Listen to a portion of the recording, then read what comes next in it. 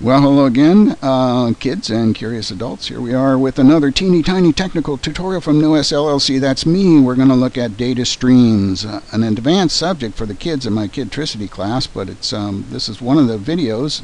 Actually, no, I give it to them in PowerPoint that they can study a bit more advanced subject than what we have time for in the class. They click on this little thing down here to hear my scintillating narration. You don't have to do that, of course. And I'm going to shorten this up considerably from what they get in the CD that I hand them. So we're going to look at the high-level processes of data bit stream organization. Now keep this in mind, because I do high-level stuff, conceptual stuff. It's what I tend to focus on, because after so many years in the industry, I've found that that is the piece that's missing. You go to a lot of these technical seminars and they're designed for engineers. Most people are not engineers. So keep that in mind, that I've been chastised on occasion for oversimplification, and no doubt that's true.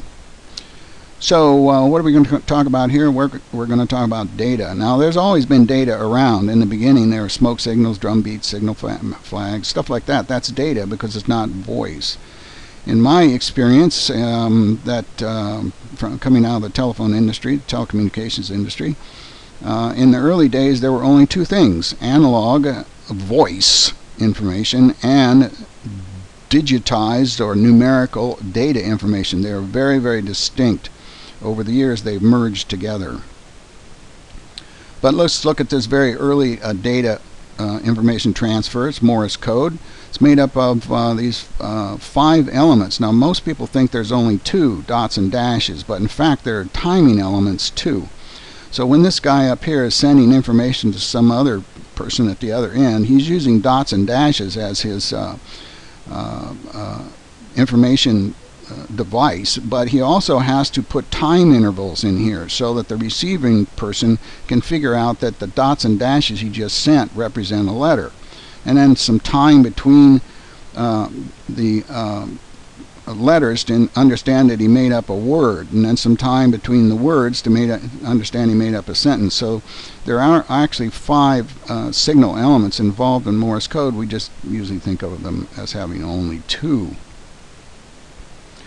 Now, how do you get around this timing issue from one human to another, trying to figure out, well, how much time was there between that dot and this dash, you know, that kind of thing? Well, that's to send it as machine to machine rather than human to human. And the earliest form of that, interestingly enough, 1842, is what we now call a telephoto or a facsimile.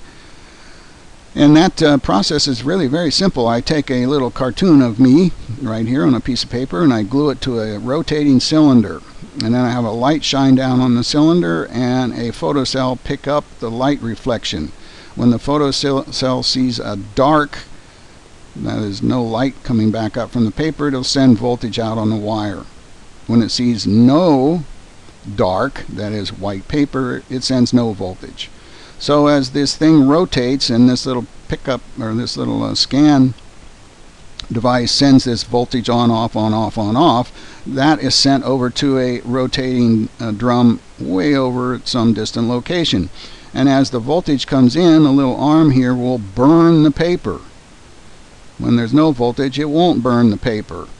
And then this thing over here moves down a notch, and right, the scan goes there, bit pattern sent out. This burns, doesn't burn, burns, doesn't burn, like that. And you just kind of go down, down, down, down, down until you get to the bottom of the drum.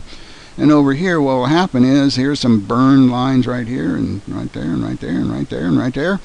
So you end up over here with a reasonable facsimile of the original thing, right? Facsimile.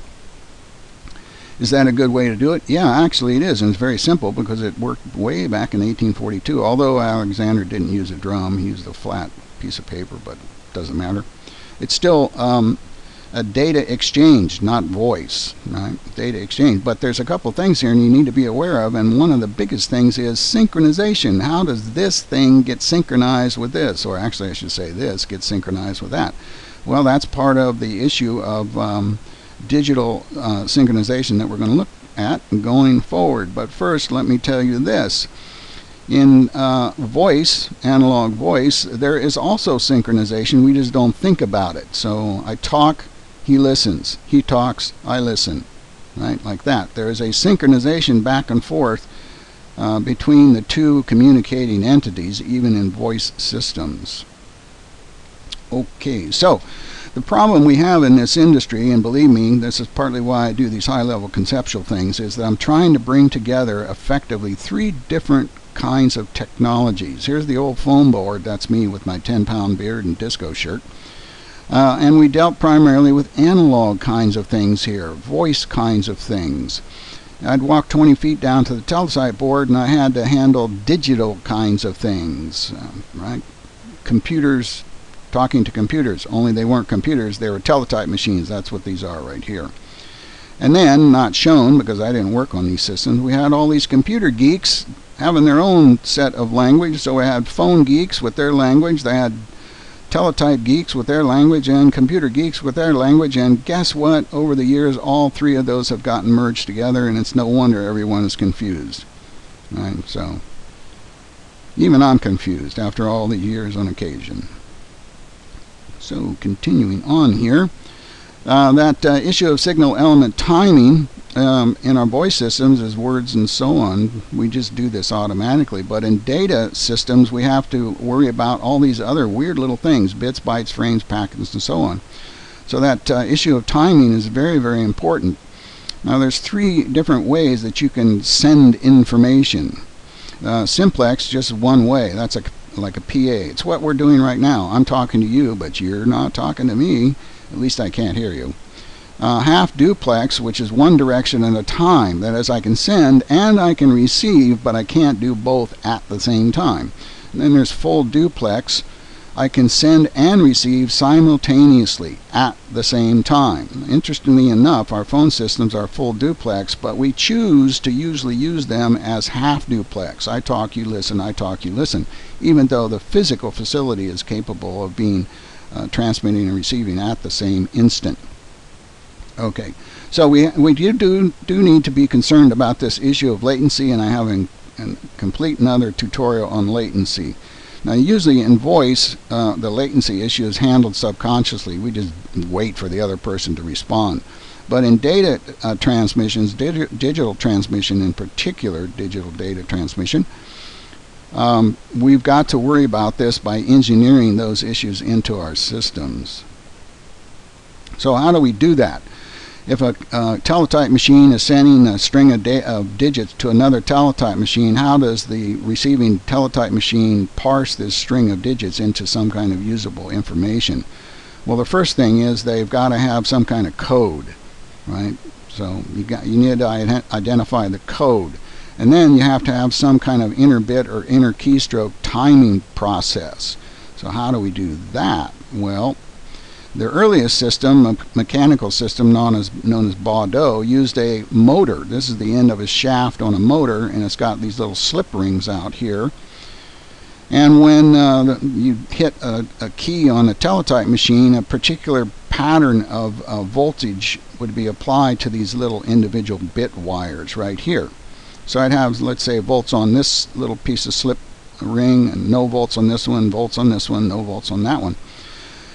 When you'd hit the key, what would happen is a little latch would let this arm start rotating because there's like a clutch on it. So as the arm came around here, it would pick up the voltage patterns right here and transfer it through this little piece of metal right here to this slip ring right here.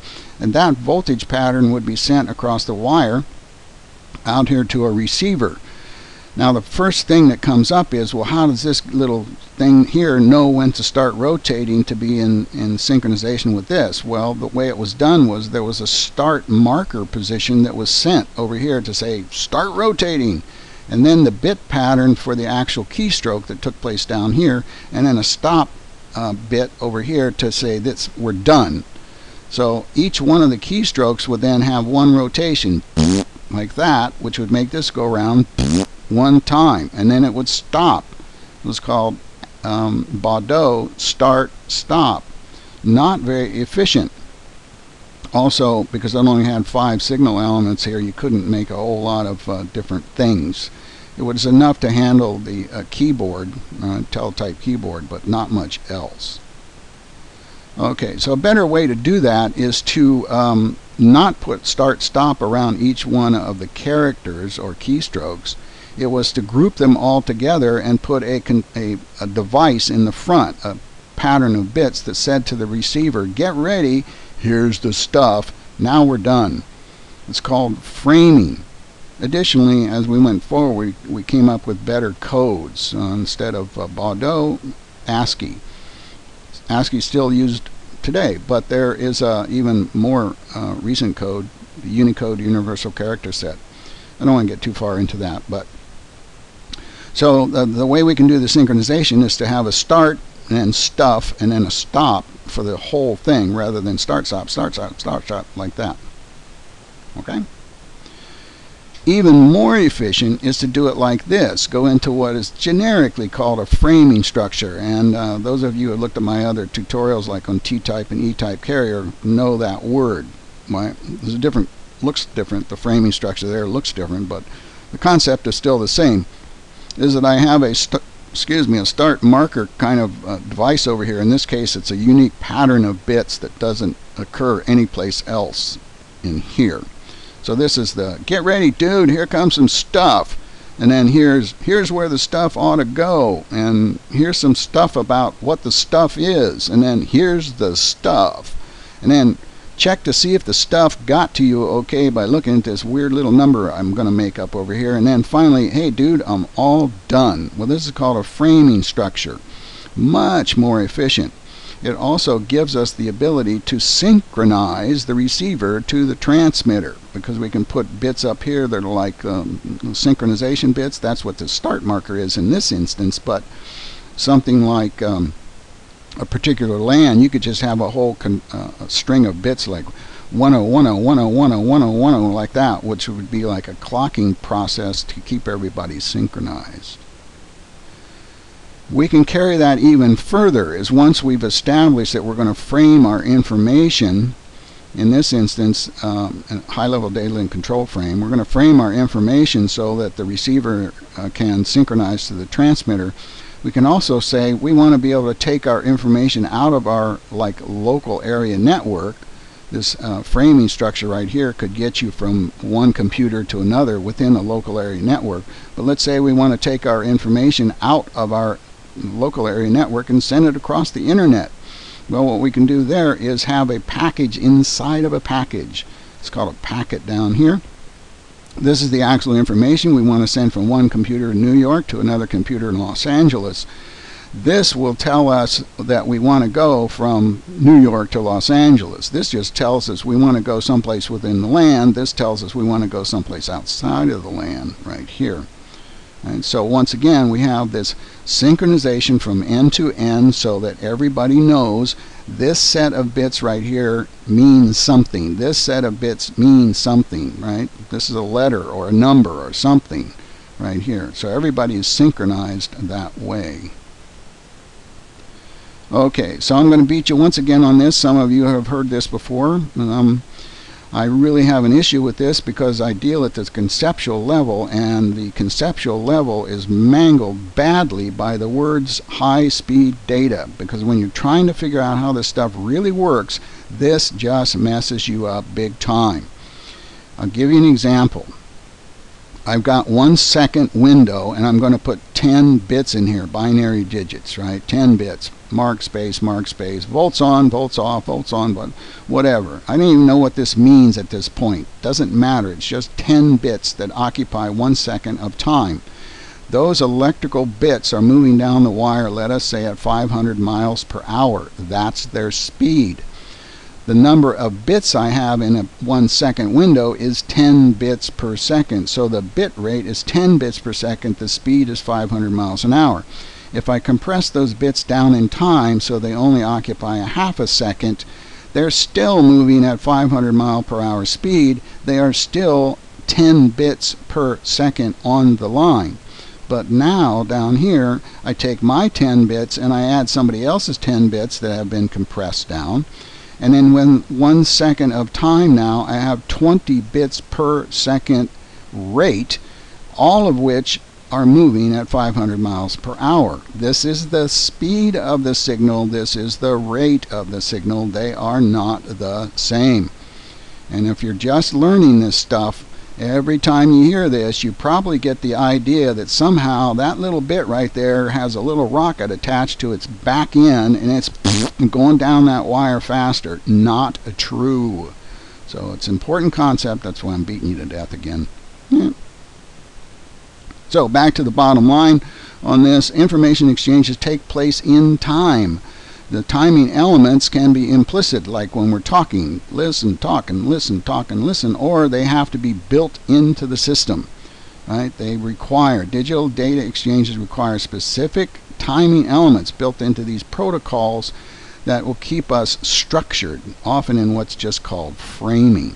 So there you go. 10-4, Roger, over and out, rubber ducky.